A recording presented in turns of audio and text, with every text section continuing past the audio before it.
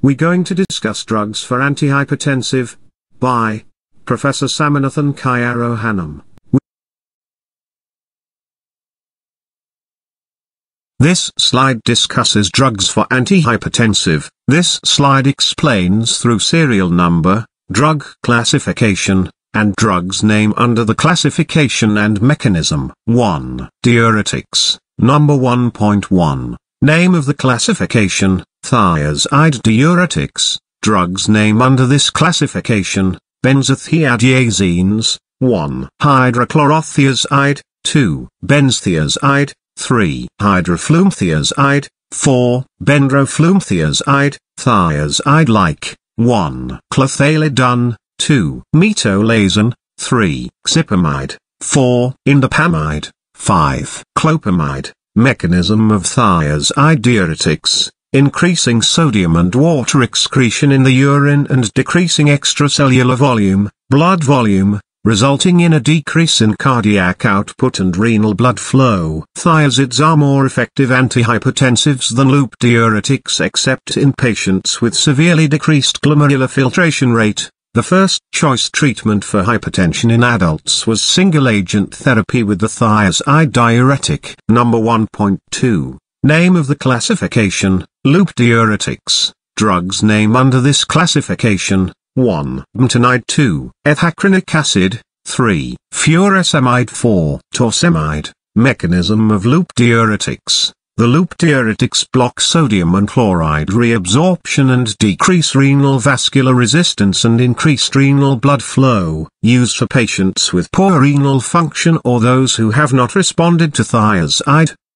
Number 1.3. Name of the classification, potassium-sparing diuretics. Drugs name under this classification, aldosterone antagonist. 1. Spironolactone. 2. Iplerenone, inhibitors of renal epithelial sodium channel. 1. Triamtoene. 2. Amiloride. Mechanism of potassium-sparing diuretics: inhibit epithelial sodium transport at the late distal and collecting ducts and reduce potassium loss in the urine. Especially used with cardiac glycosides.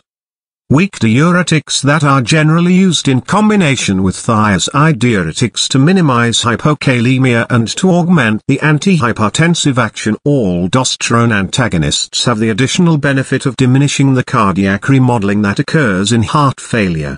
Number 2. Name of the classification, angiotensin-converting enzyme, ACE, inhibitor. Drugs name under this classification: 1. Benazepril. 2. Captopril. 3. Inlapril. 4. Fosinopril. 5. Lisinopril. 6. Mxipril. 7. Perindopril. 8. Quinapril. 9. Ramipril. 10. Trandolapril. Mechanism of ACE inhibitor: inhibit the angiotensin-converting enzyme, ACE, to decrease angiotensin II and increase bradykinin levels. This leads to lower blood pressure by reducing peripheral vascular resistance without reflexively increasing cardiac output, heart rate, or contractility. Number 3. Name of the classification, angiotensin II receptor blockers. Drugs name under this classification: 1. Azilsartan. 2. Candesartan. 3. Eprosartan. 4. Irbesartan. 5. Losartan. 6. Olmesartan. 7. Telmisartan. 8. Valsartan. Mechanism of angiotensin II receptor blockers: these drugs block angiotensin II type 1 AT1 receptors. This blocks the actions of angiotensin II and results in vasodilation and increased excretion of sodium and water. These drugs are effective as monotherapy for hypertension. Number 4. Name of the classification, renin inhibitors. Drugs name under this classification: 1. Aliskiren. Mechanism of renin inhibitors: aliskiren inhibitor of renin and thereby reduces the production of all angiotensins. It lowers blood pressure about as effectively as angiotensin-converting enzyme inhibitor, angiotensin II receptor blockers, and thiazides. Number 5. Name of the classification, calcium channel blocker. Drugs name under this classification, selective, for blood vessels: 1. Amlodipine. 2. Felodipine. 3. Isradipine, 4. Nicardipine, 5. Nifedipine, 6. Nisoldipine, non-selective, for both blood vessels and the heart. 1. Diltiazem 2. Verapamil, mechanism of calcium channel blocker, inhibit calcium entry into cardiac and smooth muscle cells by blocking the L-type calcium channel. They lower blood pressure by reducing peripheral resistance. Calcium increases heart and arteries contraction. Blocking calcium leads to coronary and peripheral vasodilation. There are two voltage-gated calcium channels, a high-voltage channel, L-type, and a low-voltage channel, T-type. Currently available calcium channel blocker only block the L-type channel.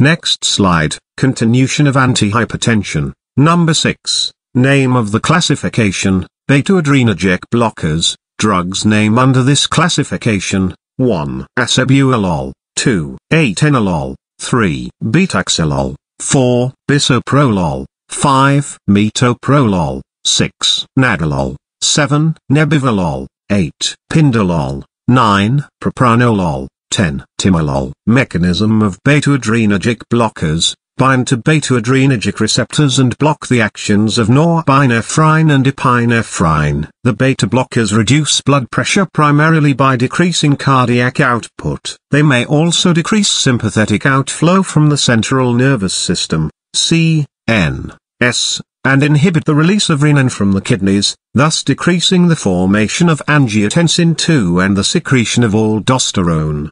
Number 7. Name of the classification, alpha-1 adrenergic antagonists, drugs name under this classification, 1. Doxazosin, 2. Prazosin, 3. Terazosin. Mechanism of alpha-1 adrenergic antagonists. A competitive block of alpha-1 adrenoceptors cause vasodilation by blocking the binding of norepinephrine to the smooth muscle receptors. They decrease peripheral vascular resistance and lower arterial blood pressure by causing relaxation of both arterial and venous smooth muscle.